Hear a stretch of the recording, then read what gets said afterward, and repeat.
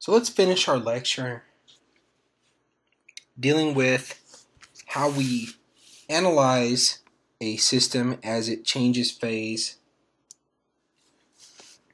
As we increase the temperature or increase the pressure or decrease the pressure or decrease the temperature, what are the phases that we can expect? So let's recap from what we discussed last lecture.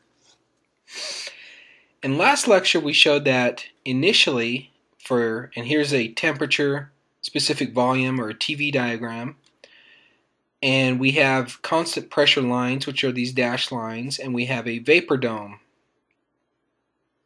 which shows when it intersects with our constant pressure line, both the saturated liquid and the saturated vapor lines. So initially we'll have a compressed liquid when our temperature is lower.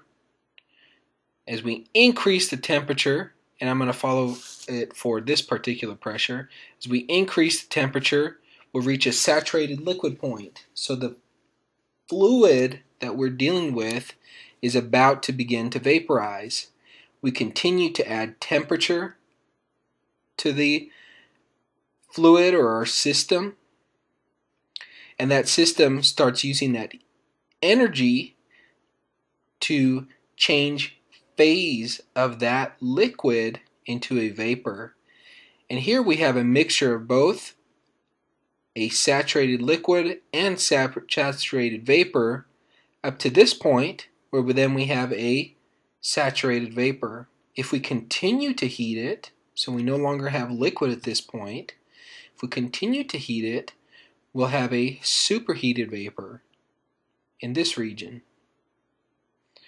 Alright, and there's some interesting things to look at. For example, if we look at what's called the supercritical pressure, if we increase our pressure past the point where past the critical pressure, we'll notice that there's no distinct phase change region. So here's our typically expected graph where we have a latent heat of vaporization. So this middle part here, that's flat, that doesn't change temperature despite increasing the amount of energy in our system. When we increase the pressure past the critical point, we bypass this, and this has some applications in the energy industry, and we can talk about that more specifically and those applications that agencies like the Department of Energy are interested in. How can we utilize, when we eliminate this phase change region, how can we utilize this type of fluid behavior curve? Likewise, we can plot these graphs on a pressure specific volume diagram, or we could call this a P-v diagram. So in the P-v diagram, we may have lines of constant pressure, and as we decrease the pressure here for this constant temperature, as we decrease the pressure, we'll see that we begin to have again a vapor, a saturated vapor, and as we move along this line, we'll have a saturated liquid vapor.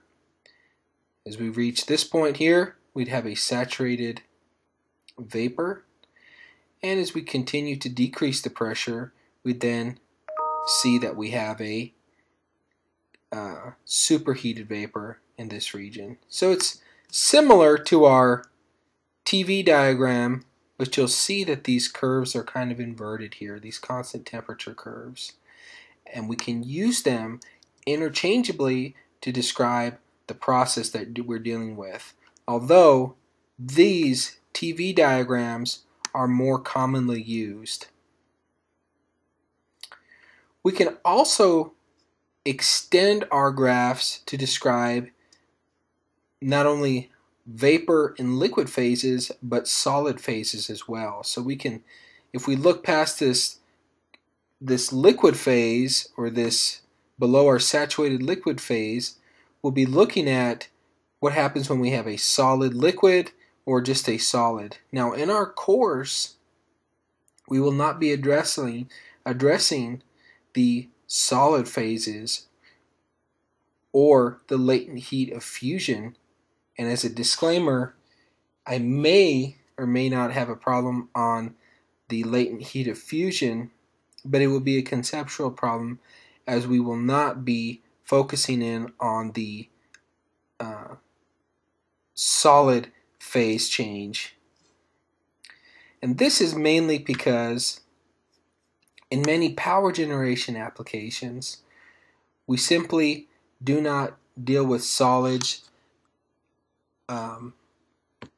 commonly when we're talking about a steam turbine or we're talking about a gas turbine.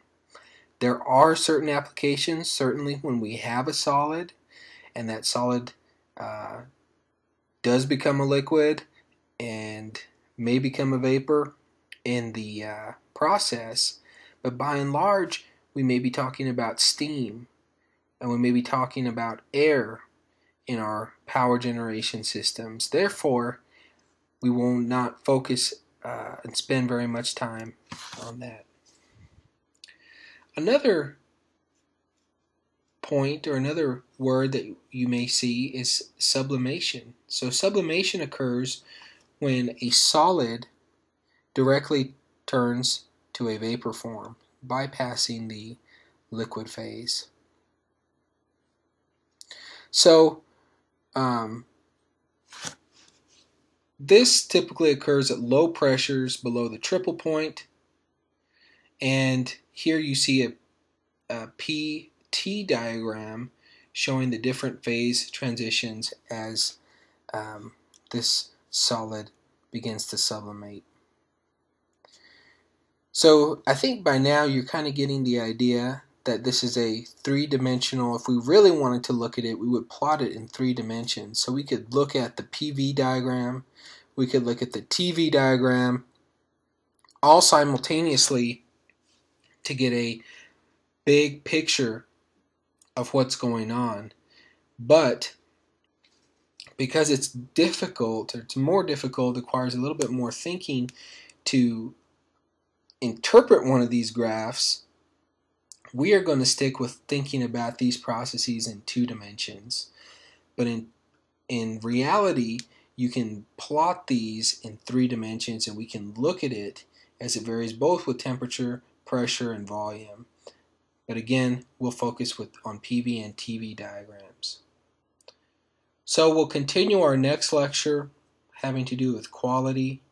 We're going to stay in Chapter 4, and we will continue to discuss different properties of pure substances.